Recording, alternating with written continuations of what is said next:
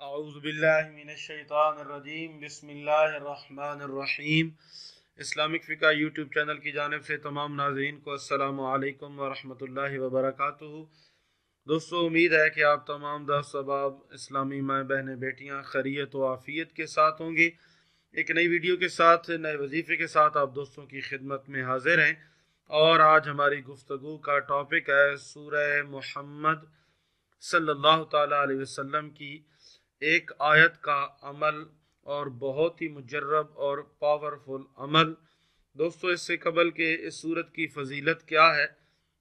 ये सूरत मुहम्मद बड़ी बाबरकत है क्योंकि ये हुजूर सल्लल्लाहु ताला अलैहि वसल्लम के नाम की तरफ मंसूब है।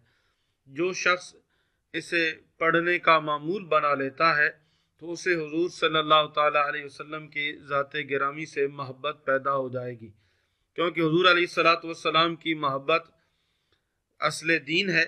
और जिसे हुजूर अलैहिस्सलातु वस्सलाम की मोहब्बत हासिल हो जाए तो वो समझे कि दुनिया की बड़ी सआदत उसे हासिल हो गई है। अगर किसी शख्स को कोई मुश्किल पेश आ गई हो तो वो इस सूरह मुबारका की तिलावत चंद दिन करे। अगर अकेला पढ़ना मुश्किल हो तो चंद आदमी मिलकर बावुज़ू पढ़ें तो इंशाअल्लाह तबारक व तआला मुश्किलें आसान हो जाती हैं। जो ये सूरत जो है इंतहाई अहमियत पर मबनी है। अगर कोई शख्स चाहता है कि उसे दुनिया में बेपनाह इज़्ज़त हासिल हो, जहाँ भी जाए तो उसे रिफ़ात मिले, इज़्ज़त मिले, लोग उसे इज़्ज़त की निगाह से देखें, तो वो इस सूरह मुहम्मद सल्लल्लाहु ताला अलैहि वसल्लम को घर में हर रोज़ एक मरतबा पढ़े तो अल्लाह करीम उसे बुलंद मर्तबा भी अता फरमाएंगे और उसे इज़्ज़त और शोहरत भी अता फरमाएंगे। तो दोस्तों, ये सूरत इंतहाई अहमियत के हामिल सूरत है, और जो बुजुर्गान दीन का ये मामूल रहा है कि वो इस सूरत को पढ़ते, और इस सूरत के पढ़ने से अल्लाह करीम उन्हें इज़्ज़त भी अता फरमाते और लोग उनकी अज़मत को तस्लीम भी करते। अगर कोई आदमी आपका मरीज़ हो, किसी ऐसी बीमारी में वो हो कि उस बीमारी का इलाज ना मिल रहा हो, डॉक्टरों ने ला इलाज करार दिया हो, तो दोस्तों सूरह मुहम्मद सल्लल्लाहु ताला अलैहि वसल्लम की तिलावत ही उस मरीज़ के लिए शिफा का ज़रिया बन सकती है।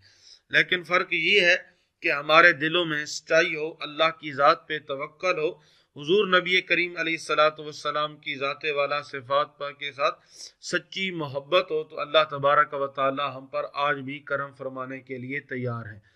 अगर आप रिज़्क की तंगी का शिकार हैं तो सूरह मुहम्मद सल्लल्लाहु अलैहि वसल्लम का ये अमल जो हम आपके लिए लेकर आए हैं, अमल करना आपका काम है।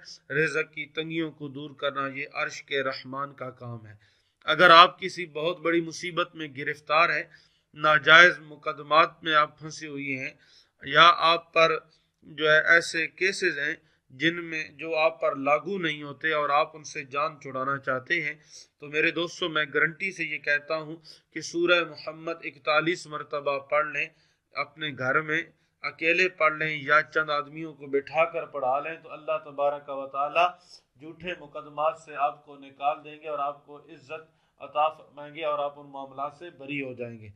दोस्तों, अगर कोई भी आपका मसला हो, घरेलू झगड़े हों, घरों में नाचाकियाँ हों, मियाँ बीवी के दरमियान नाचाकी हो, या आप कर्ज में डूबे हुए हों, तो ये जो अमल मैं आपके लिए आज लेकर आया हूँ इंतहाई मुजर्रब अमल है।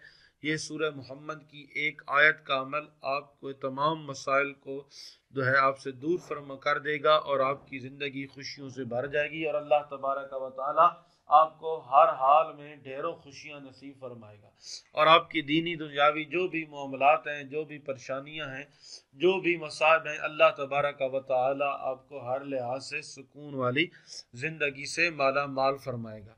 तो दोस्तों, सूरह मुहम्मद की तिलावत करना अपनी ज़िंदगी में मामूल बना लें। अल्लाह तबारक व तआला आपको हर लिहाज से बिल्कुल तमाम मुसीबतों से बरी फरमा देंगे, क्योंकि सूरह मुहम्मद की ये शान है, ये अज़मत है और इसकी ये फजीलत है कि अल्लाह तबारक व तआला उस इंसान को इज़्ज़तें अता फरमाते हैं। जो दोस्त सूरह मुहम्मद की तिलावत करते हैं, अल्लाह तबारक व तआला उन पर करम नवाजी फरमाते हैं और उनकी नेक दिली तमन्ना जायज़ हाजात पूरी हो जाती हैं। एक बहुत ही करीबी दोस्त जो ये بتا رہے تھے کہ میں کافی پریشان تھا اولاد کے حصول کے لیے کہ میری اولاد نہیں ہے اور شادی کو بہت عرصہ ہو چکا تھا، تو کسی نے بتایا کہ سورہ محمد کی تلاوت رات کو 1 مرتبہ پڑھ کر 21 دن لگاتار سو جاؤ، اللہ کریم تمہیں نیک اولاد اور اولاد نرینہ سے مالا مال فرمائیں گے۔ وہ کہتے ہیں کہ میں نے 21 دن، میں اور میری بیوی نے یہ عمل کیا تو اللہ تبارک و تعالی نے ہمیں نیک اولاد سے جو ہے عطا فرمائی ہے۔ تو دوستو وہ کون سی آیت ہے جس کا آپ نے وظیفہ کرنا ہے؟ سورہ محمد کی آیت نمبر 11 ہے، آیت نمبر 11 ہے۔ یہ آپ سورہ محمد جو ہے وہاں سے جب قرآن مجید کھولیں گے تو آیت نمبر 11 آپ کے سامنے آ جائے گی۔ اگر آپ قرآن مجید پڑھے ہوئے ہیں تو بہت اچھی بات ہے، آپ نے دیکھ کر یہ عمل کریں۔ اگر نہیں پڑھے ہوئے، آپ قرآن مجید نہیں پڑھ سکتے، تو پھر آپ اپنی انگلی جو ہے وہ اس آیت کے اوپر پھیریں گے تو انشاءاللہ تبارک و تعالی آپ محروم نہیں رہیں گے۔ خواتین اگر ایام مخصوصہ سے گزر رہی ہیں تو جب اللہ کریم انہیں صحت عطا فرمائے تو اس کے بعد وہ یہ عمل کر سکتی ہیں۔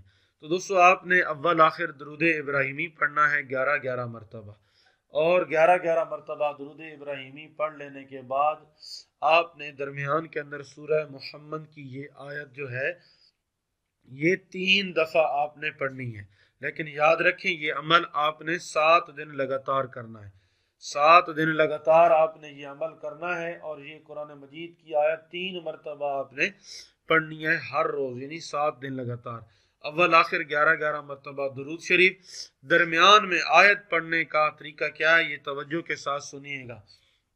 آپ نے بسم اللہ الرحمن الرحیم پڑھنا ہے اور اس کے بعد یہ آیت پڑھنی ہے ذالک بأن اللہ مولا الذین آمنوا وأن الکافرین لا مولا لہم۔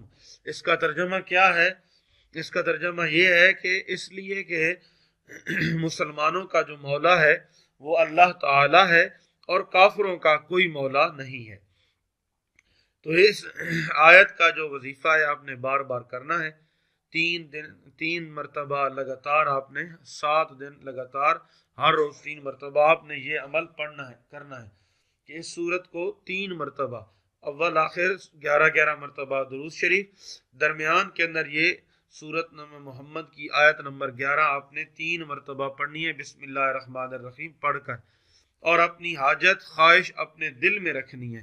اللہ تبارک و تعالی آپ کو ہر لحاظ سے عزت عطا فرمائے گا، دولت عطا فرمائے گا، ہر قسم کی مال سے نوازے گا، رزق حلال ملے گا، اور ایسا رزق حلال ملے گا کہ کبھی ختم ہونے میں نہیں آئے گا۔ اس صورت کی اتنی برکتیں ہیں، اتنی اس کی فضیلتیں ہیں، اور بالخصوص اولیاء کرام اس آیت کا وظیفہ کیوں بتاتے ہیں کہ اس آیت کے اندر اللہ کریم یہ ارشاد فرما رہے ہیں کہ مسلمانوں میں تمہارا مولا ہوں، اور جس کا مولا اللہ کریم کی ذات ہو تو اسے پھر دنیا جہان کی پریشانیوں سے کیا ضرورت ہے، اور کافروں کا کوئی مولا نہیں، تو ان کا کوئی مولا نہیں، تو اللہ ہمارا مولا ہے۔ جب ہم بار بار پکاریں گے کہ اللہ ہمارا مولا ہے، اللہ ہمارا مولا ہے، تو رب کریم کی بارگاہ سے بھی آواز آئے گی، ہاں میں ہی تمہارا مولا ہوں میرے بندے، مانگ، مجھ سے کیا مانگنا چاہتا ہے، مجھ سے کس چیز کا تو طالب ہے، کیا چیز طلب کرنا چاہتا ہے۔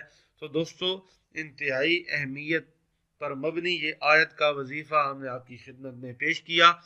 امید ہے آج کی یہ ویڈیو آپ دوستوں کو ضرور پسند آئی ہوگی۔ ہمیں بھی اپنی نیک مخلصانہ عاجزانہ دعاؤں میں یاد رکھیے گا۔